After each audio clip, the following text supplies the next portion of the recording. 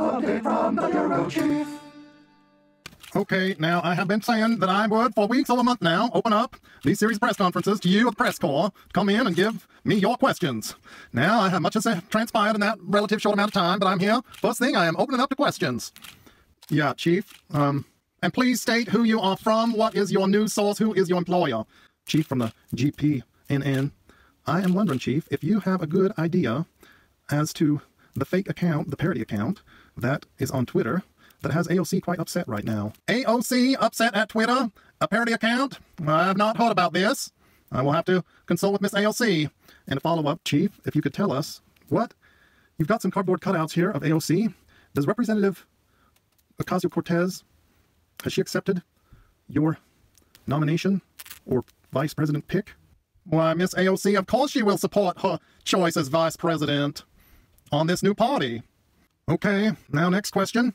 Chief, it has been acknowledged, or we cannot find it over on the campaign. We cannot find, Chief, any acknowledgement of Representative Alexandria Ocasio-Cortez that she has communicated with you on your stating that she is the VP nominee for your party's race to join you in a bid for the presidency.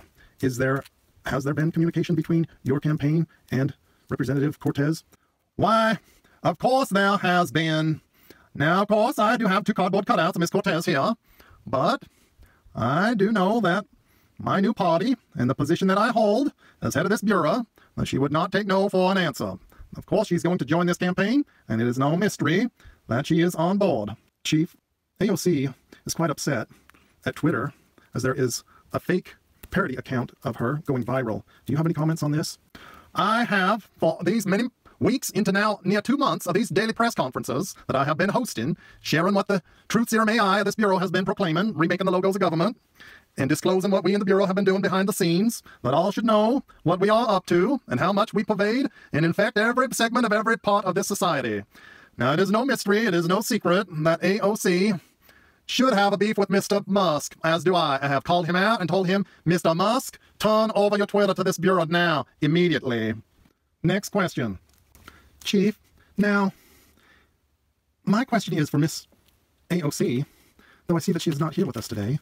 My question for you and Miss AOC is, given that she is a proponent of the Green New Deal, I would think that dandelions are a very green deal. Why is it that you of this bureau would be out deleting the mandates of Klaus Schwab? Why would you of this bureau be deleting dandelion smoothie posts on Fauci book? Well, that, it might be a good question, but I want you to know that yes, Klaus Schwab and the World Economic Forum are against the dandelions, but I would have you know, too, that we will not stand by and watch and waste our time and our lives seeing these dandelions proliferate as we orchestrate food shortages. Now, we just want the dummies, the normies, to go to sleep, and when there are food crises, to be dumb enough to not realize there are many edible weeds all about them. We plan on them to come forth, submit themselves to a FEMA camp entryway, where they will be provided the food and shelter that we of this bureau and we of the World Economic Forum have deemed is appropriate for them and their carbon footprint.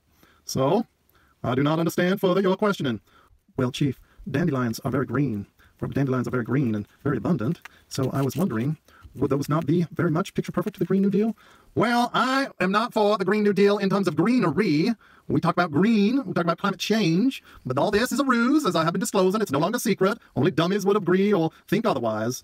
As for Miss AOC, I will have her soon enough at my side to let all know what is becoming of our movement as we move to take in the presidency.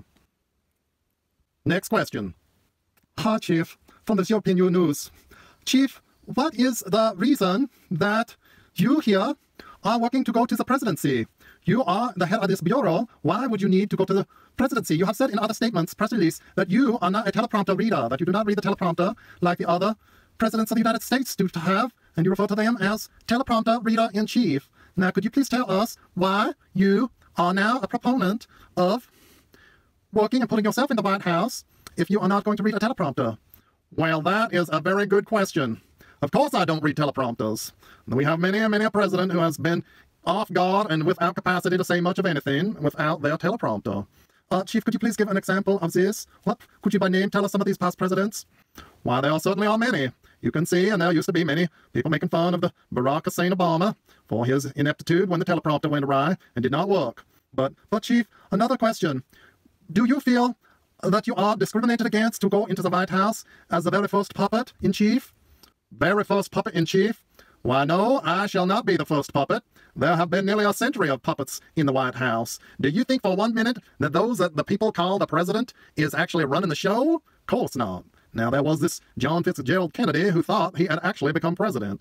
And we showed him, no, you are not the president and you are not running the show. Now stop insisting that you are elected and that you are in charge. But Chief, how will the European Union regard you if you are ever one to not be puppeted? Are you saying you shall not be a puppet in the White House?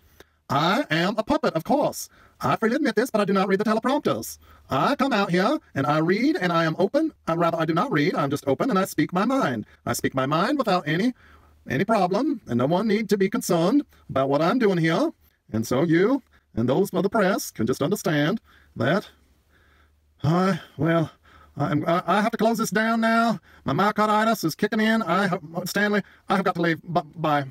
But Chief, I have a question, Chief. Why do you have myocarditis, Chief? You took the vaccine, Chief?